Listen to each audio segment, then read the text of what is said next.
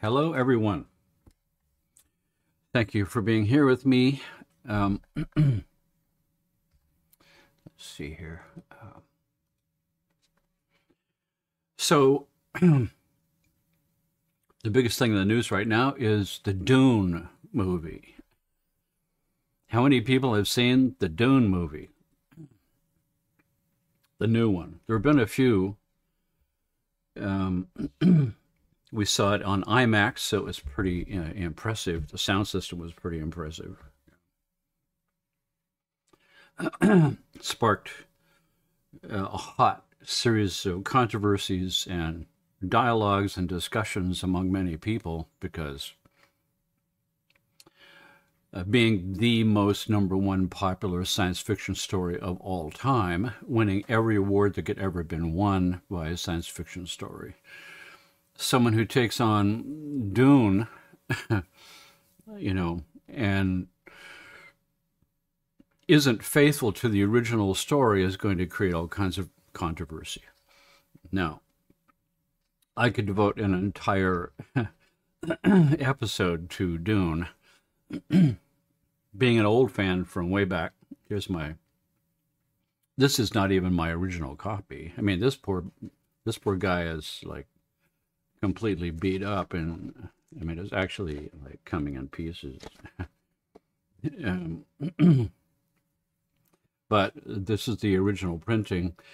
My original copy I bought in 1966, right after I graduated from high school. I was going to art school. And in 1977, I had a house fire, and everything burned up, including that. One of the first things that I bought was the I Ching was #1. This was #2. And Tolkien's trilogy was #3. My favorite books of all time were Tolkien's trilogy, which was the big deal. Dune and Tolkien's trilogy in the 60s were The Secret Underground, along with a bunch of other little books like Send Flesh, Send Bones, all the books by Hermann Hesse, the Carlos Castaneda series, things like that. Eventually, I did buy myself a hardbound copy with gold trim of Dune. As a diehard fan of the Tolkien's trilogy, I eventually bought the Ultimate Collector's Edition, this thing, filled with pictures, and filled with pictures that I myself even had collected throughout. So I have a pretty fully illustrated book here, Tolkien's trilogy. So, that said, I'm afraid we're going to be going down the rabbit hole again today. I apologize to anyone who is getting bruises from their seatbelts as we go on these crazy rides. But this is no exception. The latest news feeds all have to do with quantum gravity and the reconcile of the two great forces of the universe, the macro universe that we live in according to Newton's laws, and the micro world of the quantum field, where the rules just seem to be odd and weird. It all seems to be very standard on one side of the wall, the periodic table, made of atoms, smallest material particles of physical matter that still retain all their properties. That's the definition of an atom. Smallest particle you can identify of gold is a gold atom. Below that is quantum particles that make up atoms. protons, electrons, neutrons, in configurations. The configurations are mathematical. And the rules that govern that math are music theory. All very cool, eh? And music theory has to do with sound. So the periodic table is awash with the two grand forces that I've talked about many times of electromagnetism and sound form the universe. And it's my feeling, of course, that in the beginning was sound. Light came after. And of course, you know, every religious text in the world has a similar story. In the beginning was sound, which and electromagnetism came after that. We've discussed that a few times with examples like sonoluminescence,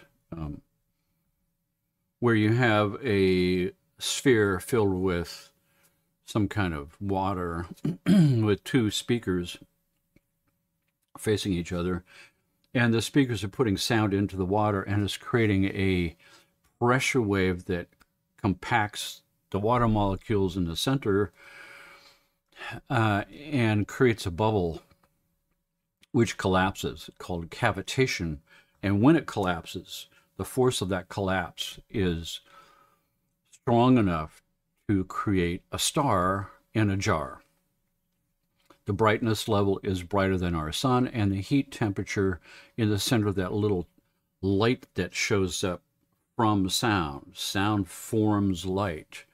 Sound waves forming electromagnetism, I believe, is a miniature of, quote, the Big Bang, the creation of everything, where we all have our own personal little Big Bang, you know, in the womb. At 16 to 24 weeks, when the five senses first come online, the only ones that are active that can receive anything is hearing and vibration sense. So for each one of us, the very first thing we experienced in our own sort of, you know, fetal religious text was, in the beginning, was the word, the sound. First thing we ever experienced was the sound.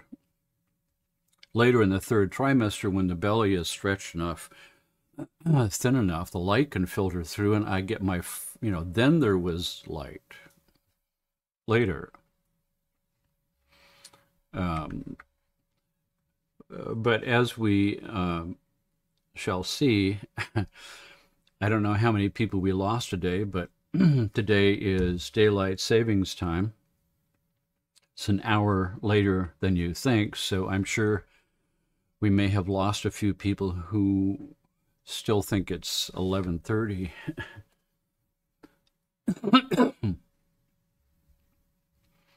But we all know that, you know, time is an illusion, right? It couldn't be anything more stark as a reminder that the grand forces of time marching forward is a subjective experience. When you're having fun, it goes by quickly. When you're bored, it's going slowly. You know, even Albert Einstein got into the game. Time is an illusion.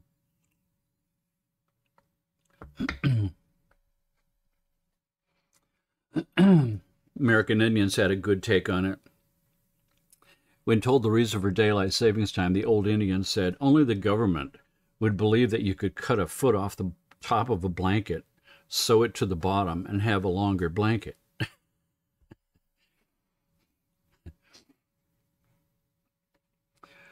But be that as it may, the idiosyncrasies of time in the 21st century has led us to this place where somehow an hour has been added or lost or something. Something's happened to it, and we stand on the dizzying precipice, once again, of realizing that the eternal present is all that truly exists, and our perception of time is an illusion. not real.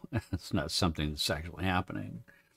I mean, we're always trying to look behind the veil to see what might be going on. And of course, when we do that, we see a sort of a swirling mass of quantum field mathematics and ancient texts from the Upanishads all mixed up together. Certainly talked about that enough. I keep sort of going back to that theme. When we talked about, I think it was 3 weeks ago, we had the broadcast on quantum gravity. And so, you know, that's one of the big conundrums for physicists that has been going on and on and on since the advent of Einstein's theory of relativity, general relativity, which was his description of the sort of the macro universe with the three forces and gravity. So these four forces are recognized in classical physics to describe everything in the universe. Gravity could never be reconciled with the other three forces. One force is the electromagnetism. So that's the electromagnetic spectrum of all electromagnetic frequencies and photons and the speed of light, and E equals mc squared. And then in the realm of the atom, there seems to be other forces going on. The atoms are too small to really be affected by gross gravity that affects, you know, planetary orbits, and me sitting on this chair falling towards the center of the earth and things like that. Inside the atom is the strong force and the weak force, you know, the forces that bind and hold the atom together so it doesn't explode out. Gurdjieff had called this the law of falling, that there's a force in the universe where everything tends to want to fall towards something, towards somewhere. You get enough mass assembled together in a ball floating in space, then that mass begins to attract more mass to it, which clumps together, which makes the ball larger and larger, and pretty soon you've got a planet, or you've got a star. The mass gets so big and so big and so big that the pressures at the center ignite, you know, nuclear fusion, and now we've got a fire burning in space. If that star gets large enough and large enough and large enough, and sooner or later the star gets old and nuclear fusion furnaces begin to cool down, and the force of gravity overcomes the explosive force outward from the nuclear fires in the center, then that star collapses. And if the star is large enough, it collapses into a black hole. It collapses forever. There are certain thoughts that a black hole is a doorway into parallel universes or other dimensions. One of my other favorite sci-fi authors, Arthur C. Clarke, wrote a book, a sci-fi book, where he took on that scientific principle. From his standpoint, black holes spread throughout our universe are bleeding the laws of our universe through the black hole and spewing them out in a parallel universe to ours. And that parallel universe is piercing into our universe with what he called white holes. A white hole, from our standpoint, would be an explosion coming through the black hole in their side, exploding through to our side, which would look like what? A star, a sun. So both universes bleed into each other. There's one way of looking at it.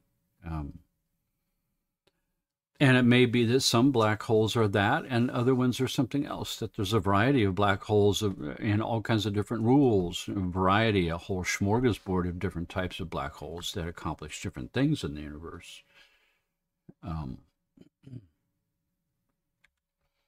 When we go back and look behind the veil, at least what scientists are trying to do, to solve the big problem of how do we reconcile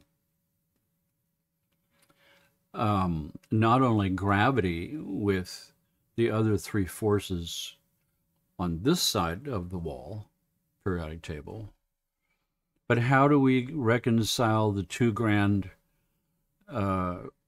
laws that seem to govern everything, where it's Newton, Isaac Newton on one side of the wall, and it's something weird on the other side of the wall, the quantum side, where the two of those obviously work together.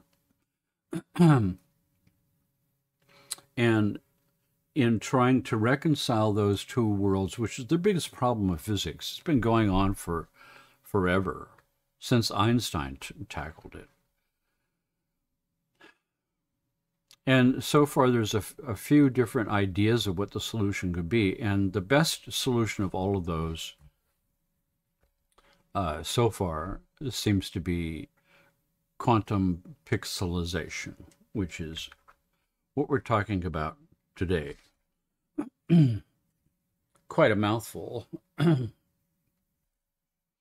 And essentially, actually brought to you by our sponsor, Quantum Pixel. It's a nonprofit organization that is infinitely large and has been here forever. But underlying everything, every place we look, the yin-yang thing continually shows up over and over and over again. Light and dark, man and woman, in and out, up and down, good and bad, quantum and Newton, always appears to be going on here. The reconciling of those two forces and figuring out the one missing piece that's so far gravity. How does gravity work in a quantum field? How does the whole thing fit together? It's the odd man out, and nobody seems to be able to figure out how to reconcile it. When we start looking at the articles, scientific articles that are spinning around, this orbital angular momentum mode, division filtering for photon-phonon coupling. So never mind all these other fancy words here. I'm centering on photon-phonon coupling. Phonon-photon coupling is, again, the two grand forces of electromagnetism with photons and sound, which is phonons. Phonons and photons create the universe. Sort of the unsung hero is sound. People don't seem to recognize that that's one of the two primal forces that make everything. Until you dig deep enough into quantum physics, where you realize that they're talking about this all the time, that a photon is the smallest particle of electromagnetism, smallest particle of light, photon, and a phonon is the smallest, quote, particle of a sound. That sound waves are actually particles of phonons with a wave-light function. the smallest particle of sound that can be identified as a force. Remember, photons and electromagnetism carries charge. It's what Gurdjieff called the law of three: positive, negative, and neutral.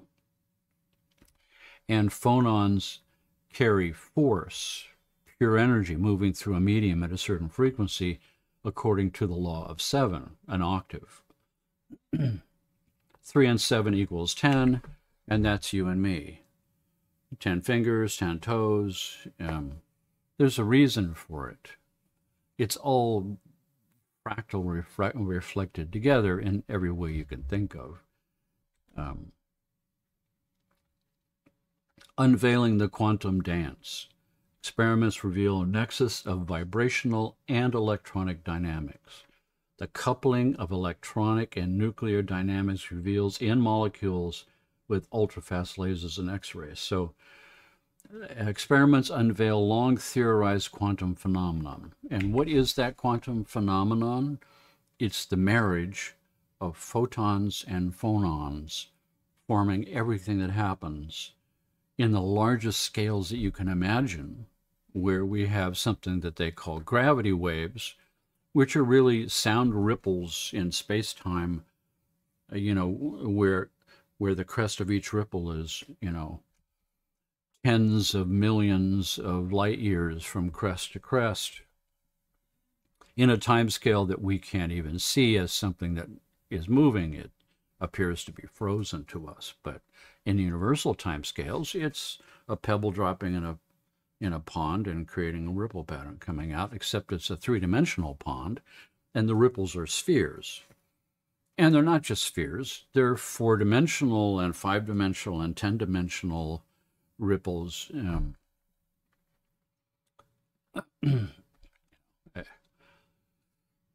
Electron, phonon, and electron-photon interactions. And this thing called resonant Raman scattering from the radial breathing mode of single-wall carbon nanotubes. So I know this is a mouthful. Raman scattering is when the electron-phonon phenomenon causes the electron photons, the particles from the electromagnetic half, scatter.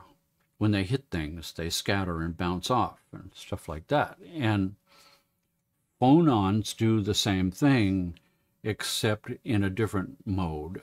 And that brings together the famous double slit experiment, which led to the Heisenberg uncertainty principle and Schrodinger's cat paradox, which came from that. So the idea that you've got two slits and you're shining a light through there, and the photons of the light are like little particles, little BBs shooting out. And so when you're watching this experiment, the BBs go through the two slits, go straight through and hit the screen on the back and form two bright columns, as you would expect. But if you look away and you don't observe the experiment, all of those little particles collapse into a wave, a sound wave instead of a light wave. So it becomes a wave form of light that is now, if it was water hitting those two slits, the water would come through and create ripple patterns that are crossing over each other and creating summations and cancellations and form a series of lines on the wall. Look at the wall, 2 lines. Look away from the wall, many lines. It's the duality of the particle-wave duality of reality. And sometimes it appears to function like photons, and sometimes it appears to be functioning like phonons. However, they're bringing up this idea of single-wall carbon nanotubes. That these carbon nanotubes are a direct relationship to this phonon and photon interactions that cause this kind of scattering is seen most clearly and most precisely in single-walled carbon nanotubes. Now, why am I bringing that up? Because in the past, I did a whole thing about the nanotube structures in the body, that the grand forces of the universe of photons and phonon interactions of sound and light coming together in the big yin-yang. The interface of this big yin-yang is creating things. And one of the things that creates out of that is this sedimentation of carbon nanotubes. And where we see these carbon nanotubes is mostly in biology. Biological forms seem to arise from the universal interaction between sound and light. Cellular membranes serve as an ideal example of a system that is multifunctional, tunable, precise, and efficient. These carbon nanotubes spread throughout the cell membrane and inside the cell to attach to all of the little tiny organelles inside the cell. So when I went to school and we learned cellular biology, so we've got this thin membrane on the outside that contains the water inside the cell. It's got a nucleus, so this thin membrane on the outside, and we've got this nucleus, and we've got all these little organelles inside of here, the endoplasmic reticulum, and the mitochondria, and ribosomes, and all of that kind of stuff is in there. But when I went to school, we learned that they're just sort of floating around. Now we realize that they're all attached to a skeletal structure of microtubules. So there's a skeletal structure of microtubules inside the cell that attach all these little organelles to each other, to the nucleus, and to the inside of the cell membrane. So these things aren't moving. They're stable. And then on the outside here, there is a scaffolding of microtubules that attach to the outside of the cell wall and go out and attach to other cells. So all the cells themselves are not just floating around, they're all attached to each other with microtubules as well, these sort of microtubular structures, right? And it's everywhere, including in your brain cells and how your brain is put together. The neuron's brain, the remarkable scaffolding microtube, the cell's engineering language, the neuron circuit board.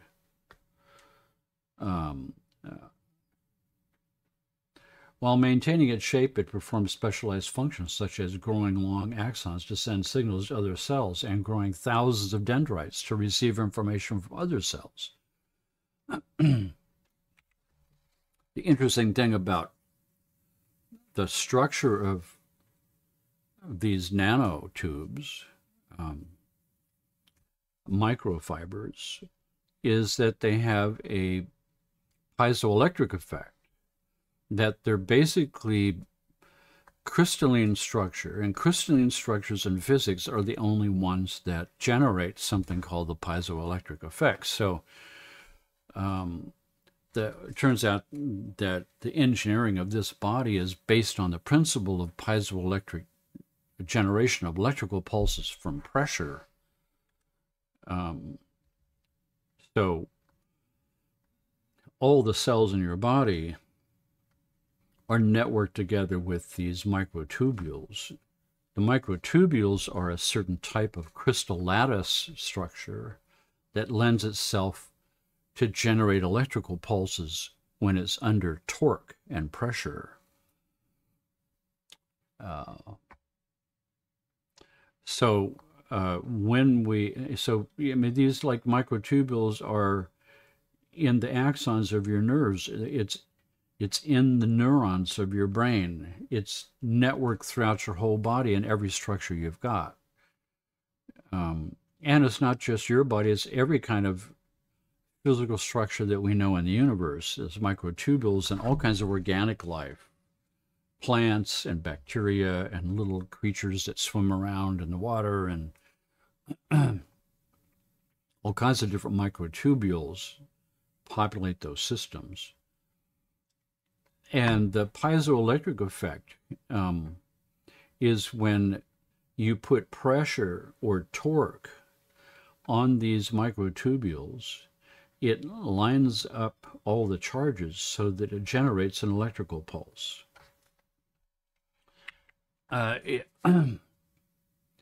There was an article 2 years ago that I did a whole broadcast on microtubules and this whole phenomenon, because an article came through my newsfeed that appeared to indicate that the newest research was showing that when electrical pulses fire down the axons, so in your brain, we've got the neurons. The neurons fire an electrical charge. The electrical charge travels down an axon and hits another cell, right? It's a bit more complicated than that. There's way stations where you have a synapse and the signal comes down and either excites or does not excite neurotransmitters to go to the other half, and then it continues on. Decisions are being made whether this neuron firing is actually going to communicate to another one or not. However, without that, the electrical signal passing down are, the electromagnetic force. In reality, though, what this was showing is that it doesn't explain all the phenomenon that we see of how propagation of electricity goes down these axons, unless you take into account the piezoelectric effect. So in reality, what's happening is that the initiation of the pulse that comes from the neuron is a sound pulse. It's a pure energy moving down the axon, initiated from something that happens in the neuron. The neuron builds up pressure, sound pressure, and that pressure puts torque on the microtubular structure that makes up the whole axon and the whole neuron structure. You're putting pressure on it, and pressure causes an excitation of the piezoelectric effect where the microtubules generate electrical pulses. And now you can envision going down the axon is a pressure wave of sound, a ripple that's moving down that axon.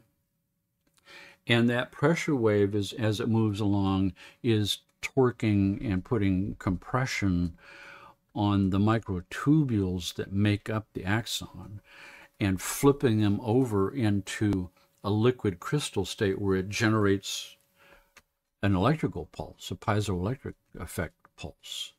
And so the electricity traveling down these axons is actually a piezoelectric depolarization of the microtubules under pressure from a sound wave that's moving down. So the whole system works on sound, and the electromagnetic stuff that we're measuring with EEG is an after effect, a piezoelectric after effect of pressure waves moving down the axons. How crazy is that idea?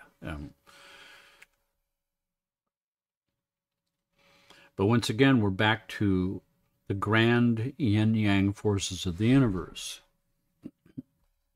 Sound and light, electromagnetism, photons and phonons interacting together in some kind of grand orchestrated plan that plays itself out most perfectly in organic systems like you and me. that we are the interface where these two meet, where these two grand forces meet, a phenomenon takes place which is best expressed by organic life. That we are the result of this interaction between the two grand forces of electromagnetism and phonons and sound.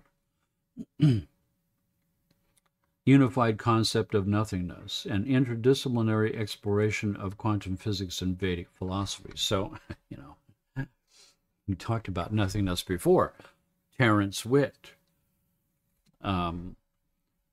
that the only mathematical value that explains infinity and forever is nothing. Because nothing isn't there, it never had a beginning, it will never have an end. So by definition, it's eternal, forever. And we have infinitely simple zero and infinitely complex zero with an equal sign. And infinitely complex zero over here is every mathematical possibility of zero to itself that equals zero. So this complex side over here is all math. And every kind of math you could ever imagine, all the highest math you've ever heard of, simple math like plus and minus and multiplication and square roots of zero equals zero, 0 plus 0 equals 0, 0 times 0 equals 0, on and on and on like that. So this becomes unimaginably infinitely complex mathematical relationships of zero to itself, and the relationship itself is something that pops out of nothing. And that's this. This is nothing more than relationships of nothing to itself made manifest as the something of that relationship of things. The relationship of math to itself, of nothing to itself mathematically, is this. And when we look at this, it's all mathematical. Mathematics explains it all. So that concept, once again, mainlines straight back of between quantum physics and Vedic philosophy, as I've said many times before. Quantum physics looks like ancient texts 4,000 years ago. We're right back in the saddle of these guys, of this infinite field of ancient wisdom that has discussed these issues at great length and talked about the grand forces that come together. Talked about the yin-yang, the grand yin-yang of things. Talked about the fact that it's all a dream and it's all based on nothing except of a sort of a dream in the mind of God. All the forces come together in one place at some point, over and over and over again. You find out that these people from the past were a lot smarter than we gave them credit for. And so the interface between this and modern quantum physicists who play around in these very expensive labs trying to solve the basic problems of what makes the universe tick, it's the same stuff, the same impetus inside the minds and hearts of these people and these people. They're explorers to find out what's so. What makes it all work? Why am I here? Why is all of this here? Where did it come from? Where's it going? And that was the fascination when Gurdjieff came over in the 20s with all these fantastic mathematical formulas and diagrams and esoteric information that had been hidden away for thousands of years in special secret brotherhoods and these crazy mathematical charts that showed how the law of 3 and the law of 7 mixed together, the law of electromagnetism and the law of sound as the foundation for everything that you could sort of plug into that formula. His concept of the ray of creation, where the law of octaves and the law of harmonics set forth the formation of different levels of how the universe filters down into you and me. All part of the larger thing that we see going on all the time around us, a new science of consciousness, a new science of spirit and space-time. And what does it all mean? How does it all work out? It's a constant force that's going on all around us all the time. It's deep thought about the meaning aligned with science to find out how does this all work? What's my place in it? And all the indicators are that my place in it is central. Like I said before, Terence Witt in his formulas talked about if you have an infinite universe that never had a beginning, that it's been here forever and it's going to be here forever.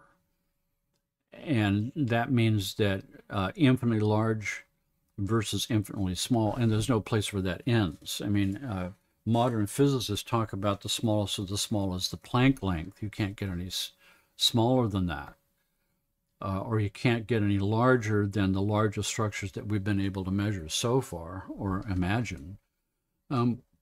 Someplace inside of you, you instinctively know that that can't be so. If you have infinity, infinite universe, it goes forever smaller and forever larger. There's no constraints that go on there. It's just the limits of how far your mind can stretch or your instruments can measure. Nobody's ever been able, to take a picture or measure the Planck length. It's a concept on a blackboard.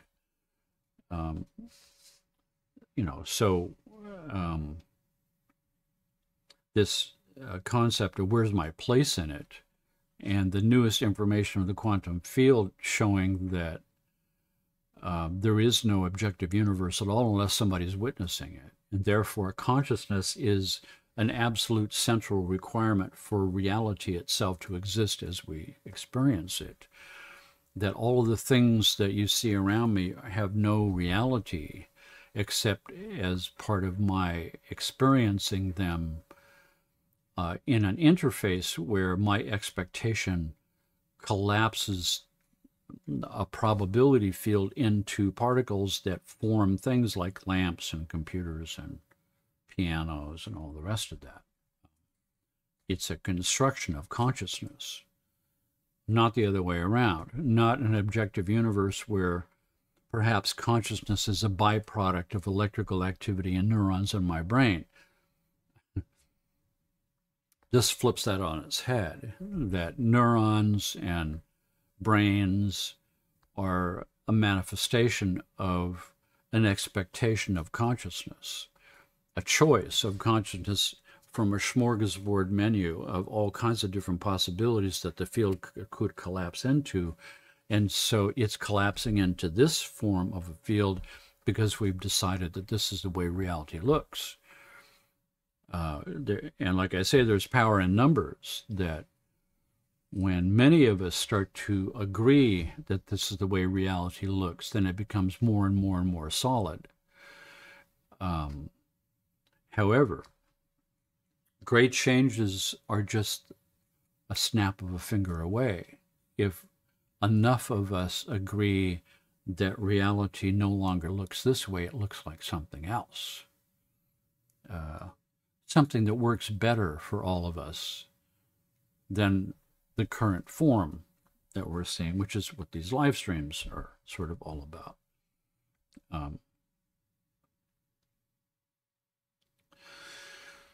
Some of the greatest minds in history have thought these same thoughts, have dwelled deeply on trying to discover the secrets of it all.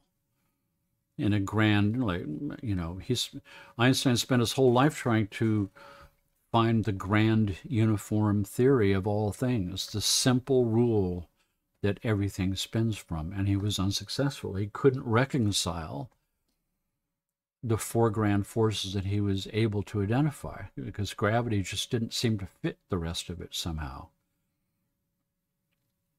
But these attempts of erecting mental scaffoldings and mathematics to try to explain it all has always come up short throughout history.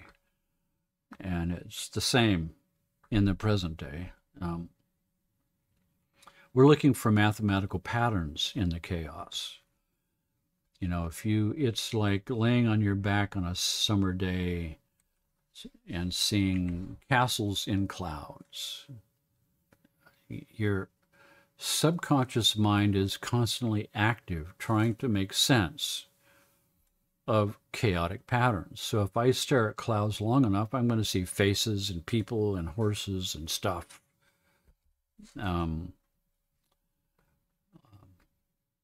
I remember back in the old days, the two things that kept me sane when I was going to chiropractic school in the 70s in Davenport, Iowa, was Saturday Night Live and Doctor Who. Stuck in my little apartment in the middle of the Midwest, racking my brain to learn all this stuff was the toughest experience I've ever had to go through. Was squeezing through the eye of that needle and coming out the other side as a doctor. And squeezing through the eye of that needle of learning the nth degree about physics and physiology, and that this body is the textbook of universal law, but I'm learning a medical level of detail about what's here, and it's blowing my mind because now I'm seeing new levels of information about how the cosmos works through this micro textbook of universal law. So we're always sort of looking for patterns in the chaos. It's what we do best. So if we have an infinite field of all possibilities, that is chaos, then someplace on the deepest part of our consciousness, we're striving to see patterns there. And the patterns that we dream up is this particular one. We have a choice. We can shift our point of view and all the patterns change into something else. And so aligning levels of consciousness together to do that is this grand sort of consciousness experiment that we're up to here with these live streams. Let's talk about Quantum 2.0, why we need to sharpen up our language. Quantum technology could benefit from us finding less spooky ways to describe the weird phenomena on which we're based. Our inability to find the right language to describe quantum phenomenon could be holding back the development of quantum technology. Now, I mentioned something about this last time, that the words you choose to describe things set up a prejudice in your mind. So this sort of happens all the time. It's, the backbone of that idea is what I experienced when I first discovered this new brain frequency, epsilon, a frequency that is slower than the lowest delta that we were taught is what exists. We were taught that brain waves are in 4 categories and 4 categories only. That's it. Delta, beta, alpha, theta, and delta. And the lowest delta is 0.5 hertz, and the fastest beta is 30. Until I could see it on EEG that there was something slower than delta. And so all of a sudden I'm going, wait a second, this can't be right. And the fact that my first place I went is this can't be right is because my brain had been solidified into a certain point of view by people who incorrectly told me that the universe is this way. Right? It sort of goes on and on. Our minds are conformed by forces that have come to bear on our personalities as we've grown up, as we learn the ropes, and people who we believe know more than we do tell us what's so. But they're in error. And it turns out that most are historically in error. Sooner or later, we find out that it was an error after we lived a whole life and generations according to these rules that we find out aren't so at all. So changing our words to describe things or coming up with a new language to try to describe the interface between what we see in the quantum physics world and in the ancient descriptions from the past that describe the same thing. Our descriptions of this macro world and the micro world need an overhaul. We need to shift how we describe our own reality. Quantum physics tells us that nothing that is observed is unaffected by the observer, that statements from science holds, and this statement from science holds an enormous and powerful insight. It means that everyone sees a different truth because everyone is creating what they see. So there's certain standard principles that we're all agreeing on in the grand sense, that there's, planets and stars and nebula and galaxies, and there's stuff in these worlds, and there's cars, and there's roads, and there's jobs, and there's people, and there's interactions, and we all agree on that. But in the details of what they look like and how we experience it, no two people see the same thing. Because no two people's eyes are exactly the same and have the same color rendition or the same stereo field, or because our ideas about things are the filter it all has to go through, and our ideas have grown around what we've been taught is so. So what I believe is so is very different from anybody else. It's a unique phenomenon in the universe. No two people see or experience the world the same way. A rough guesstimate, yes, all of this hangs together. We all agree on basic principles, but at the core of it, we're all in our own worlds that we're generating. Where we touch that world and we make ripple patterns that affect everyone else and their view, all of these ripple patterns of my experience that's personal of the universe, those ripples are going out and interacting with your ripples and creating the most complex ripple pattern that could possibly be of everyone's point of view, all interacting together, forming complex standing waves that makes this appear to be what it is. If I touch that pattern with a new idea, I send new ripple patterns out that changes the whole field eventually. Everyone gets touched by it. If we have multiple people touching at the same time where their brainwaves are aligned, we have a huge influence on this ripple pattern that forms reality itself. This is the concept behind brain entrainment of large groups of people together at the same moment to shift the field. Time and space are modes by which we think and not conditions in which we live. Albert Einstein. We think all of this before a thought, so to speak. It's not the rational thinking mind that makes it. But once we started discovering quantum gravity and we started to discuss that, it was 3 episodes ago, we stuck our foot in a gravity well that started to suck us in, because where all this is going to end up having to go is what is gravity and how does gravity affect the quantum field? Because right now there's no math that explains it.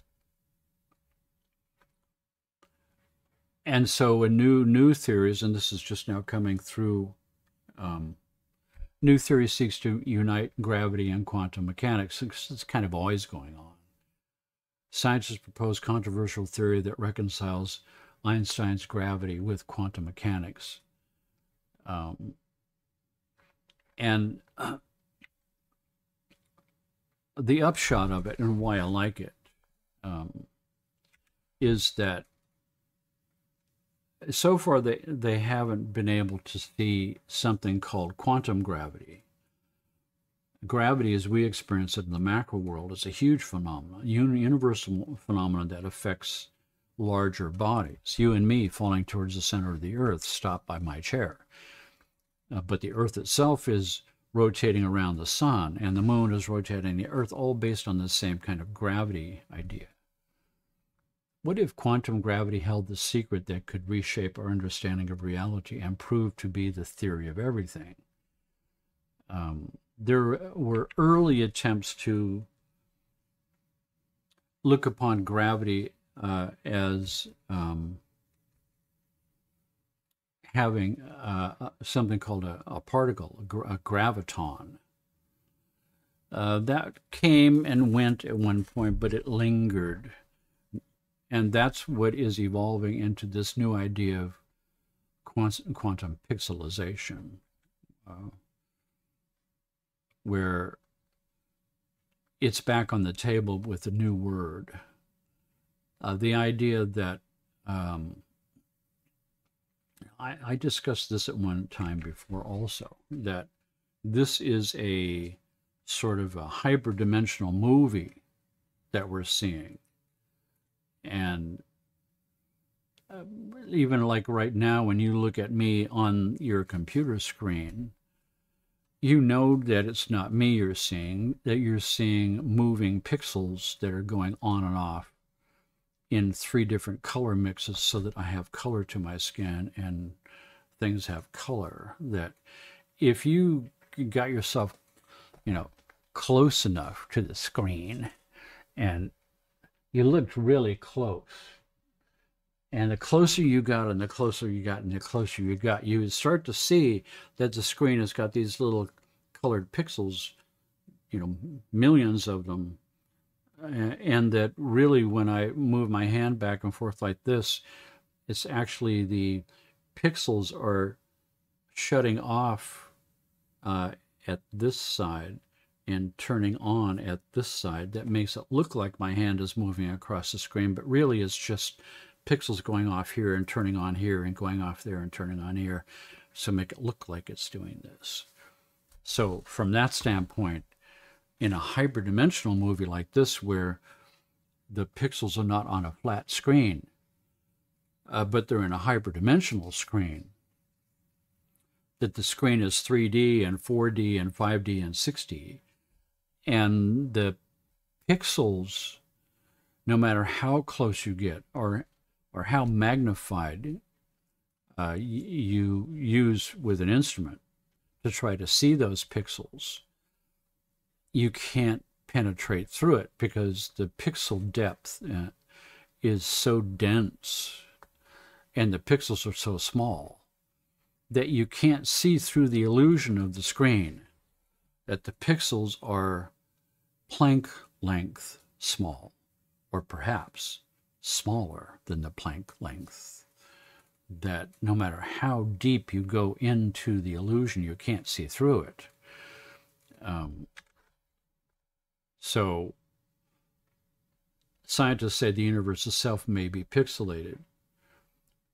And what is gravity itself made of? Made of pixels.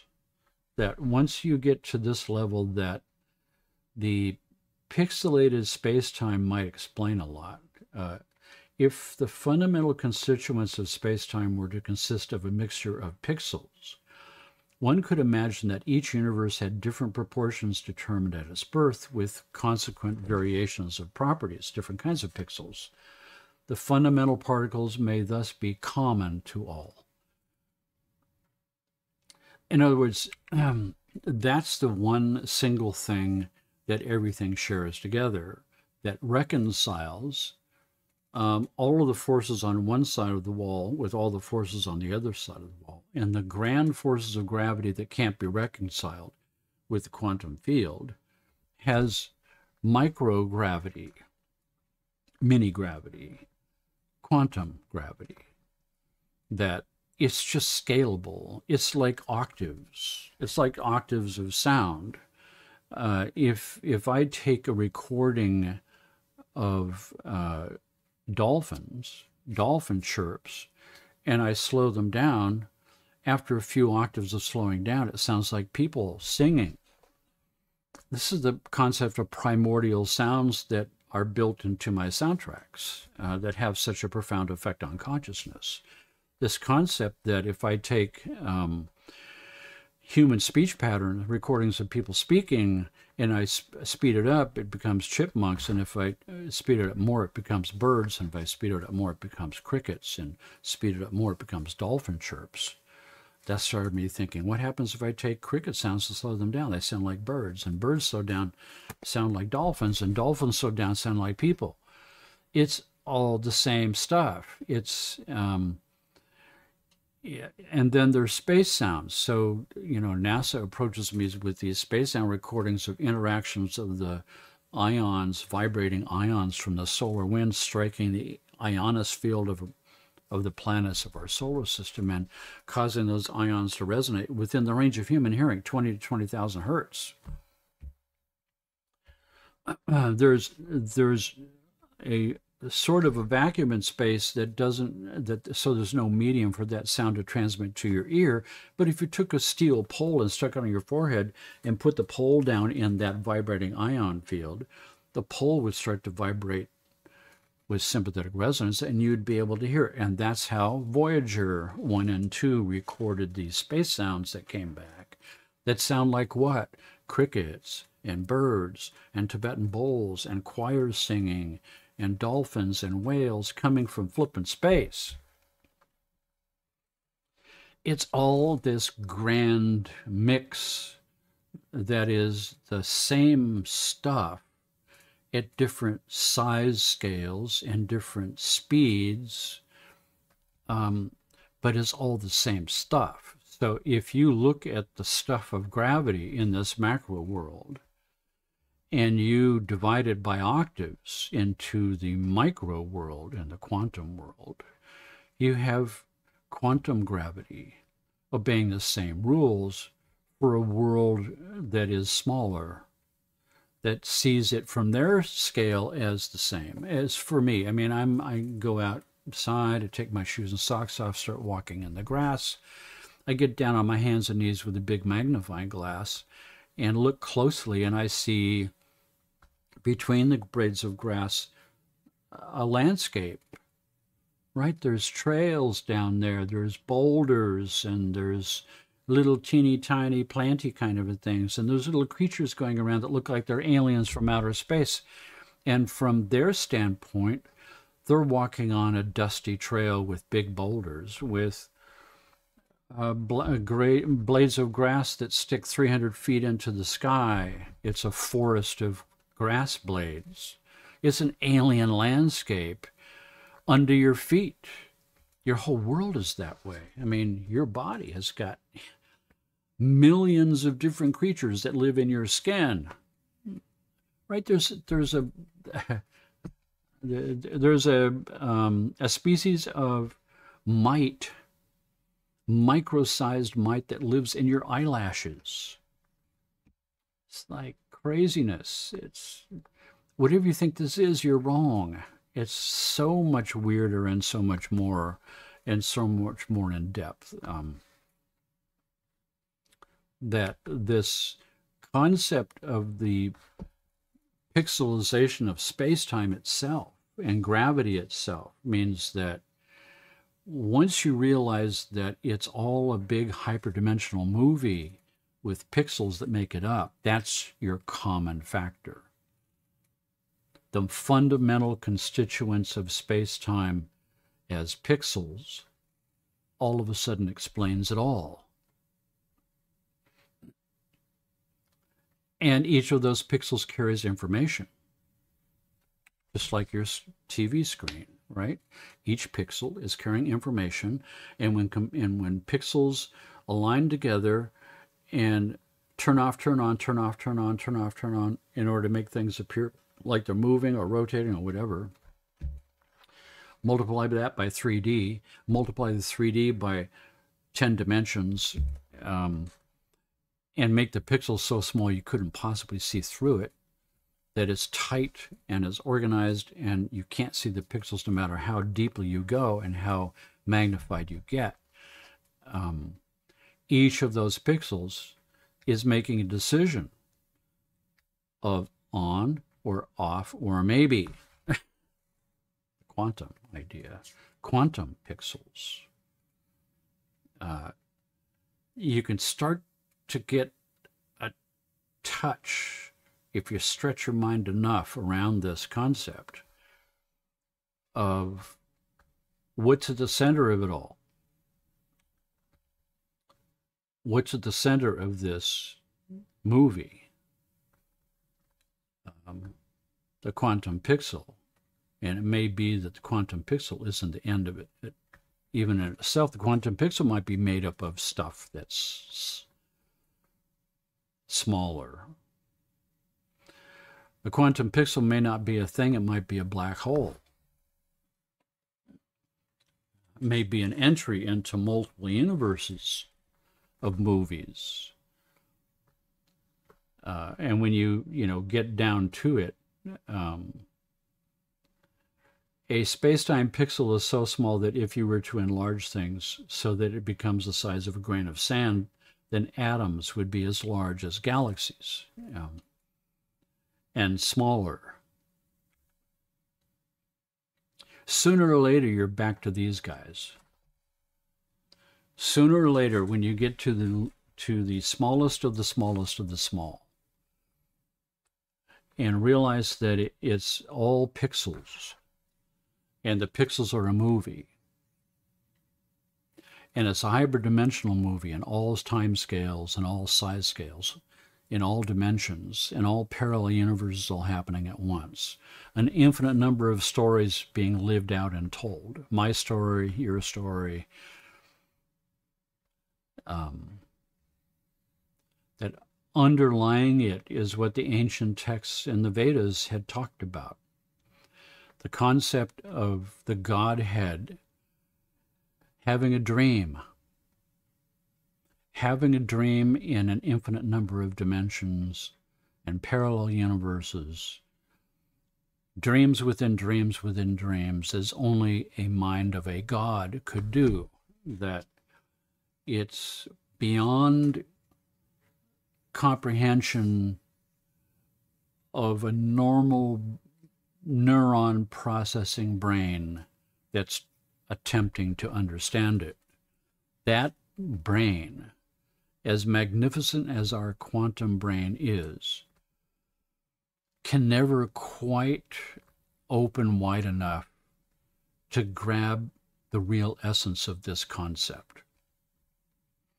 It can only stretch itself so wide. And when it does so, when it can actually stretch itself to its max to try to grab this idea, it blows open completely, and you break through into the present moment, experiencing it in all of its glory. The mind can't go there. The mind has to be left behind.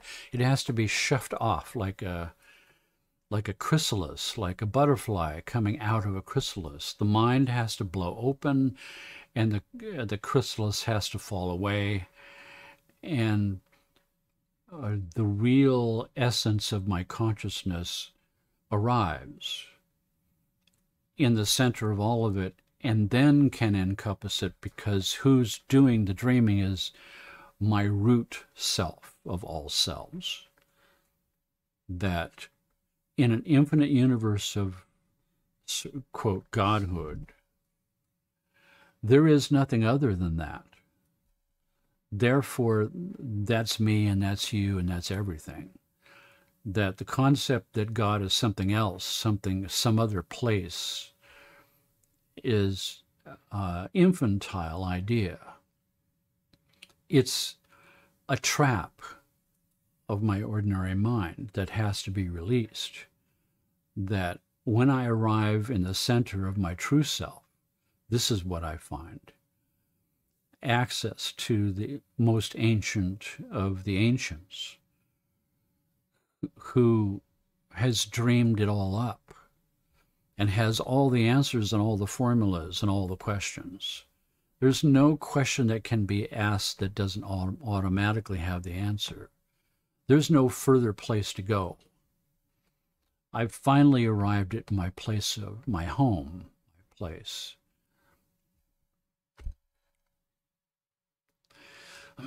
It's like in the ancient texts of the Vedas, where Krishna reveals his universal form to Arjuna, and it's an infinite number of faces and eyes and noses and mouths and hands and bodies in every kind of configuration you could ever imagine, including beyond human. It's animals, it's reptiles, it's bugs, it's creatures, it's bacteria, it's every kind of force that consciousness could possibly populate and create, stretching to infinity in all directions, in all possible times and size scales. And when Arjuna sees this, he becomes weak in the knees and falls down, and his whole body is shaking, and he's in a sweat, and his mind and his heart are exploding, trying to comprehend. His mind can't possibly comprehend what he's seeing, and his emotions can't possibly comprehend how they're supposed to react. So it's a combination of, I don't know whether I should be in a state of awe or fear or love, or it's all of those once again falling away like a chrysalis, and a new butterfly of my heart comes forth with a new emotion I've never felt before. That's indescribable. That my mind falls away and I have a new level of understanding I've never had before a thought. At the root of all of us is the desire for this experience. It's what drives us in religion. It's what drives us into meditation. It's what drives us into experimentation with sacred psychedelic medications. It's what drives all of humanity since the beginning of time, to find the answer to the ultimate sort of question. A dream you dream alone is only a dream you dream together is reality. That's what these live streams are trying to get to, is to align ourselves together and create a new reality. A reality out of a sort of an infinite number of possibilities of what reality could be. We have the power to choose. The power to choose.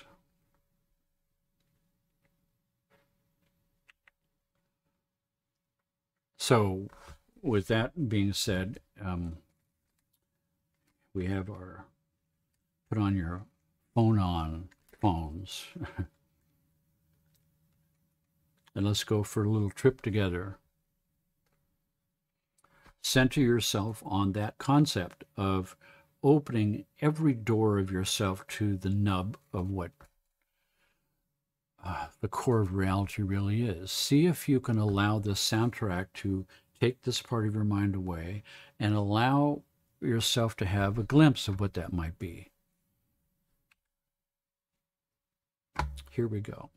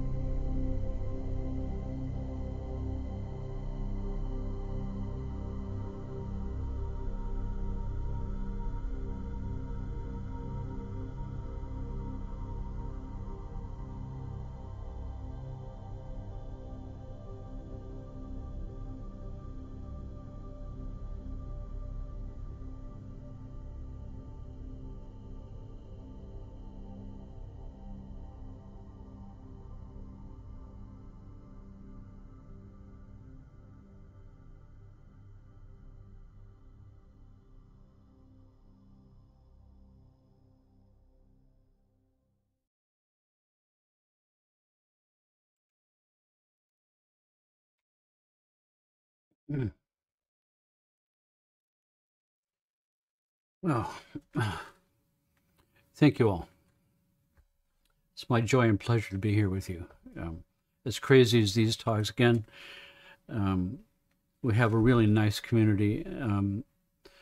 We're attempting to broaden that community because there's quite a discussion that happens here afterwards, and we'd like to create a format where that can kind of go all the time if you would like. We already have that community set up with the community of practitioners that we train and certify to do the sound work biotuning stuff, and they're all over the world, and we talk to each other all the time and answer questions and help out. While I'm on that note, just know that becoming a practitioner of biotuning and entering into a scientific approach of using sound for healing can change your life. You can do that as a living. So if that's an interest to you, give Shay a call or Austin or contact us through the website. That being said, I'm going to keep this live stream up for a while longer. It's been my pleasure and joy to be here, and I will see you all next week. Thank you all for being here.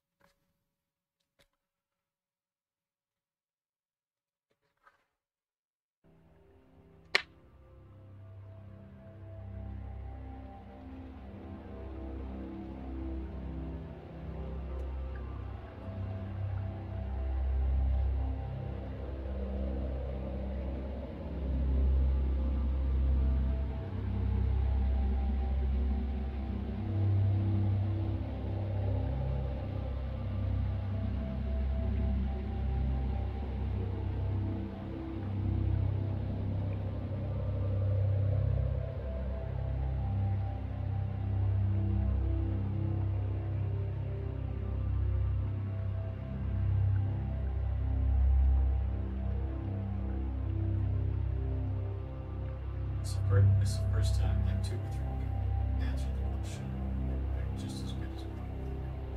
So that Discord that I left the comment and said that it was one of the guys probably get this channel. This is what this is for. This is explanation actually. Yeah. Well, that's what we're trying to create for. That's a different group. No, let's get a little further first. I want to have those channels ready. It's I feel like if you're not like, if you don't plan it accordingly, you get people excited about it, and it takes 2 months, then that initial excitement dies. Yeah. Even when you tell them the second time, they're not as excited about it. It's better to wait until we have the Discord channel up for this group, and then you can say, look, we're finishing up designing this thing, it'll be up next week. Get people excited about it for that whole week, and then on the next Sunday, it's Friday. Ready to go.